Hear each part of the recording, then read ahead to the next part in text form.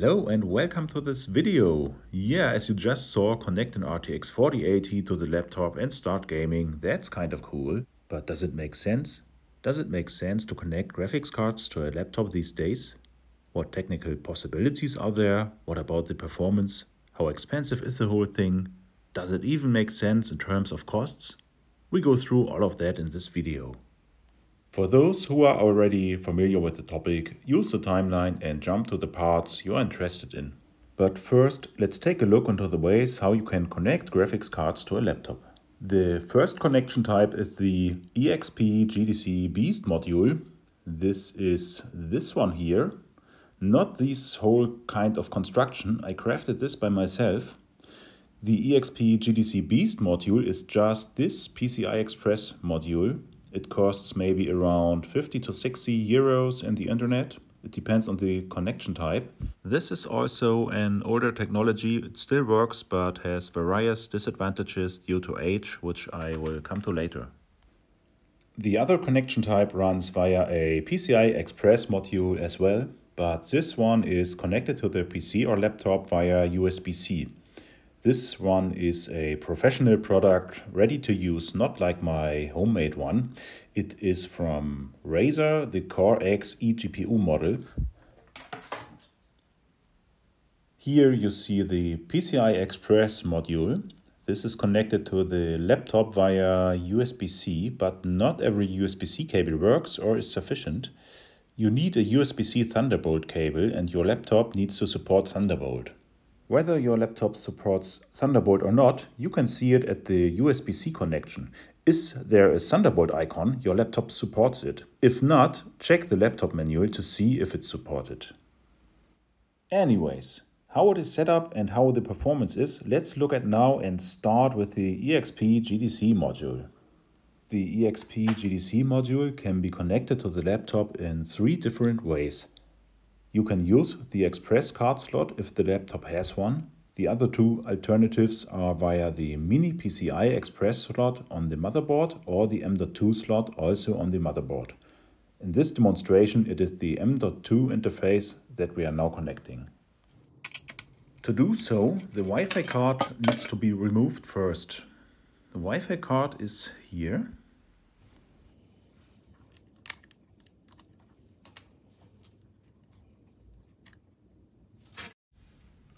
And then all you have to do is connecting the cable to the M.2 interface.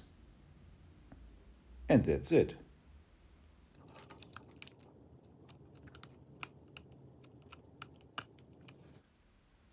The other side ends in HDMI and goes into the graphics card module.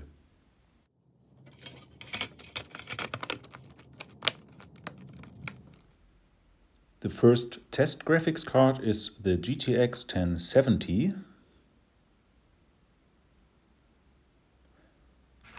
Unfortunately, it is too big for my self-made case, so I run it externally. The graphics card is simply placed on the module. The HDMI cable is connected to the module.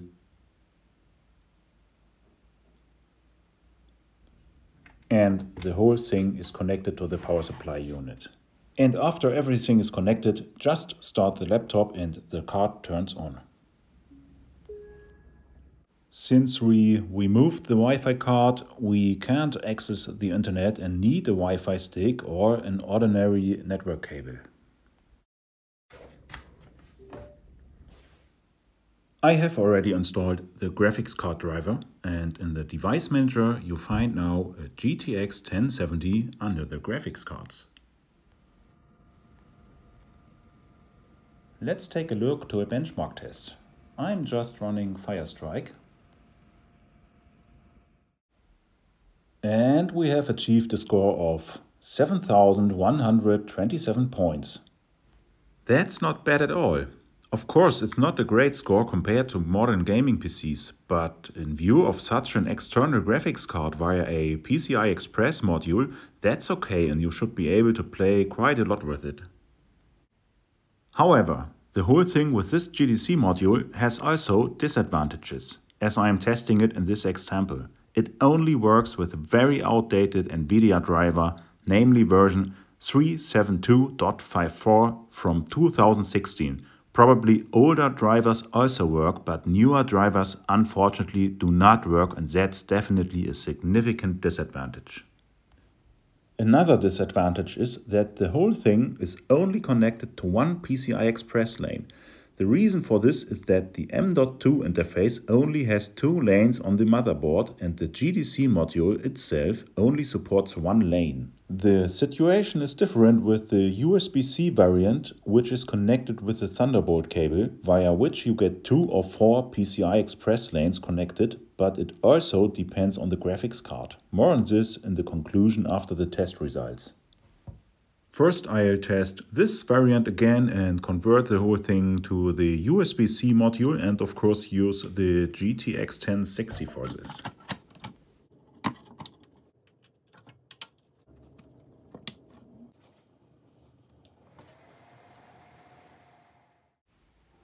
Connecting it was super easy. The graphics card was recognized immediately, Windows installed the driver, and it worked straight away without any problems. So you can start right away, and that's what I'm doing right now, and run the same benchmark again.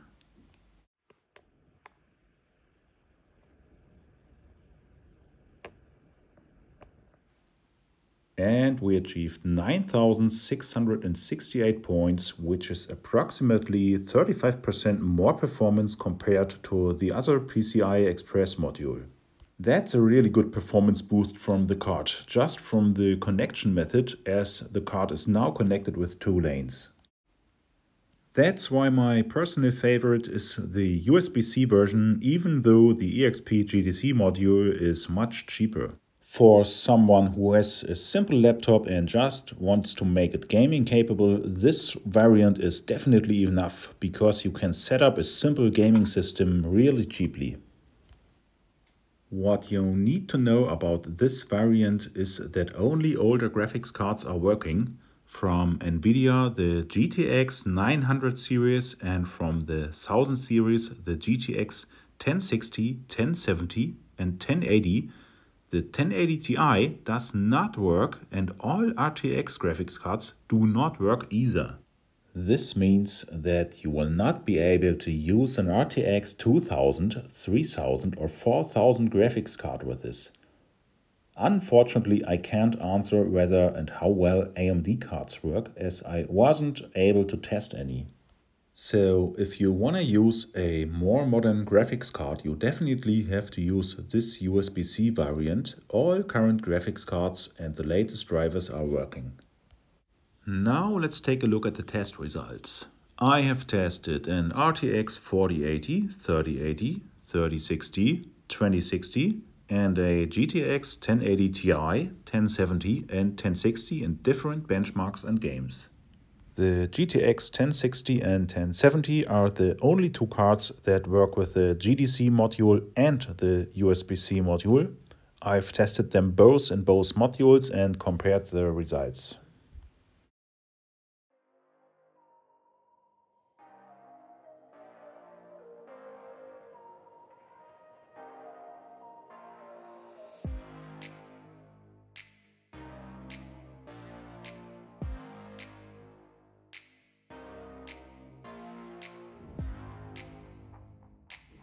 In this DirectX 11 benchmark, you can see very clearly that the performance via USB-C with 2 PCI Express lanes is significantly higher than with the GDC module, which is only connected with 1 lane.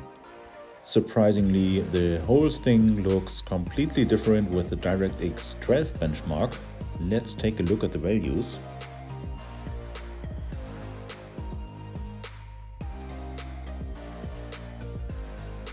In the DirectX 12 benchmark, there are almost no differences in performance.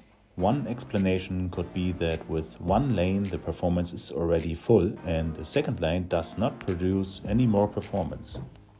Think of it like a single lane road where the traffic flows optimally and no more traffic is added. The second lane would provide more traffic capacity, but if there is generally no more traffic, the amount that flows through remains the same and has no effect on the performance. This is just an attempt of an explanation. I don't know whether this is correct or not.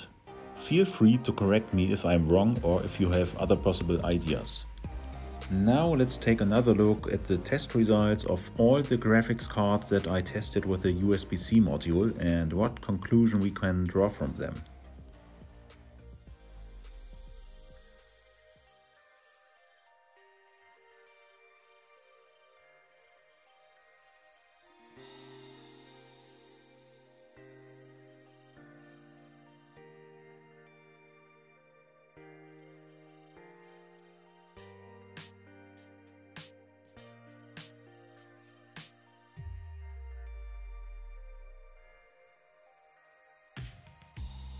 In a direct comparison of all graphics cards via the USB-C module clearly shows that the better the graphics card, the lower the increase in performance. The reason for this is the limitation to 2 or 4 PCI Express lanes and in this example the CPU performance of the laptop where we have also a bottleneck.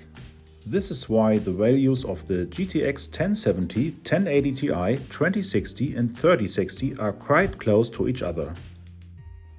Since these are only benchmark results, let's see whether the gaming results are similar to that or not.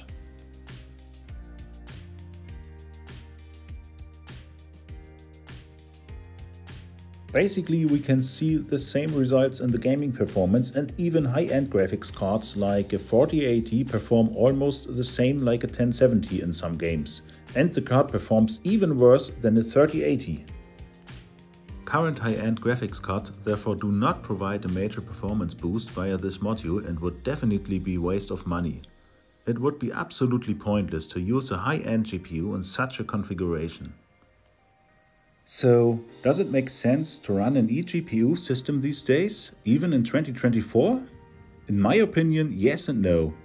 Everyone knows how expensive gaming has become these days, and such a system might be a cheap alternative to a full gaming PC or gaming laptop. It depends on your personal plan and purpose. If you would buy everything as new, it definitely won't make sense because a new USB-C module from Razer costs $400 without a graphics card. Additionally, you need a laptop which supports USB-C Thunderbolt and a graphics card. You would approximately spend $1,100 for a RTX 3060, a Razer Core X module and a similar used laptop to what I used in the video, and you would have only the performance of a gaming PC from 2016 or even 2015. For the same money you would get much better gaming laptops or mid-range gaming PCs. You definitely pay for performance that you cannot use, but if you still have an old graphics card or laptop or even both, you can set up a cheap second gaming system. The USB-C module is a great option and works pretty well, and is dealt at $200 for a used device from Razer. There are also options to buy a no-name USB-C device from Alibaba for around $130, but without a power supply. I don't know how well it works, but it might be an option either. If you want to save even more money and the graphics quality is not quite important, you can also use the EXP GDC module and run it with a GTX 1060 or 1070.